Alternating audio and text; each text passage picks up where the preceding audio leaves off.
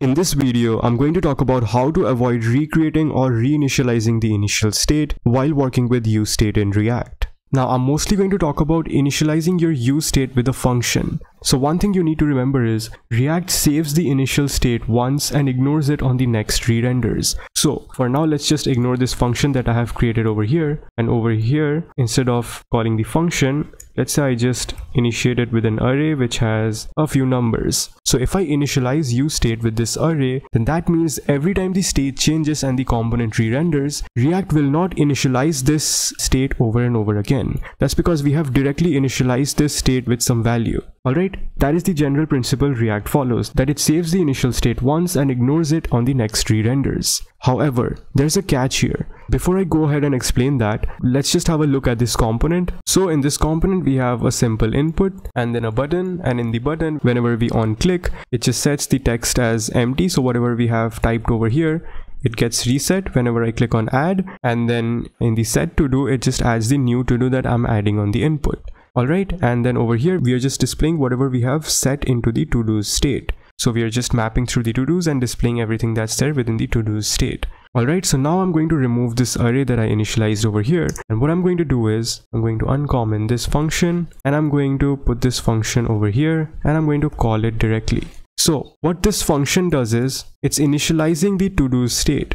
Right, so basically we are calling this function over here. Whenever we use parentheses and we call the function, this returns nothing but the result of this function. So this function over here is returning the initial to-dos. So this useState will be initialized with the result of create initial to-dos, which is nothing but what this function returns. Now what is this function returning? This function is returning an initial list of 50 items in an array of objects format. So over here we are utilizing a for loop, and then within the initial to-dos array, we are just passing ID and a text, and the text is nothing but item plus I plus 1, and that's why it iterates from 1 to 50. You can see 50 over here, and then in the end we're just returning an array of objects that contains the items from item 1 to item 50, and that is what this to-dos is being initialized as. That's why in the very first render we are able to see 50 items on the screen, right, because we are mapping it down here. Now there's a problem with this approach. The main problem here is we are utilizing this parenthesis over here. Whenever we add a normal value over here, like the array example I showed you, like when we add an array of 1, 2, 3, then React makes sure that the state doesn't initialize again upon re-renders.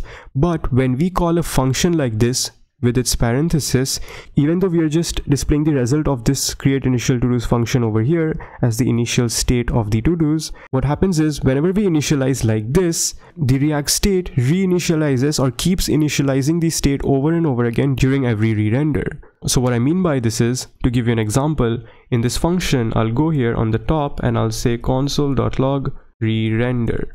Alright, so now I'll show you that whenever we call a function like this, whenever the application re-renders, React keeps reinitializing this state again and again, which is something what React doesn't usually do when we directly put a value over here. But that reinitialization of the state happens when we call a function over here during the initialization of the state. Just to show you that, if I go to my console and I empty this, and if I start typing anything on the input, so in the input code during on change, we are calling a state, right? So whenever the state updates, the component re-renders. So when I start to type something over here, you can see the re-render, it has re-rendered 42 times. If I keep typing, it keeps re-rendering. It has already rendered 66 times now. So for each key press, it keeps on re-rendering. So this means that the initial state keeps re-rendering, which is not how React usually works. React makes sure that all the states that has been declared on top, they are initialized only once and they are not reinitialized during subsequent re-renders. That is something React does to optimize its performance. But we are seeing now that every time I call the function like this, it reinitializes the state over and over again. So to fix this, what the React doc says is, instead of calling the function like this with the parenthesis, we should just write the function itself. So I'll not call the function, I'll just pass the function itself. Alright, so now if I clear the console and if I try to type something, you will see the re-render doesn't get printed on the console log. No matter how many times I type on the input, there is not even a single re-render being logged in the console. So this means when I remove the parenthesis, the state is not reinitialized over and over again during each re-render. So this is a much better way of initializing your state while working with functions. And this is important to know because in cases where we decide to initialize our function and the function is doing some heavy calculation, let's say there are like 100,000 or millions of iterations or operations going on within this function, then whenever the state changed, this function would have to get reinitialized, right? If I called this function with a parenthesis. Now, because of that heavy calculation going on over here, it would slow down our application significantly, because it would keep re-rendering over and over again on every state change or on every component re-render, and that would reinitialize this function on and on again, and this calculation would be huge, and that would cause a lot of performance delays. So the best thing is, whenever you want to utilize functions to initialize your React state, make sure to not add this parenthesis and to just pass the function name directly. In that case, no matter how many times I write in the input or I type in the input, you'll see nothing was logged out in the console, which means this function wasn't called again and again during each state change or during every component re-render, and this state was initialized only once,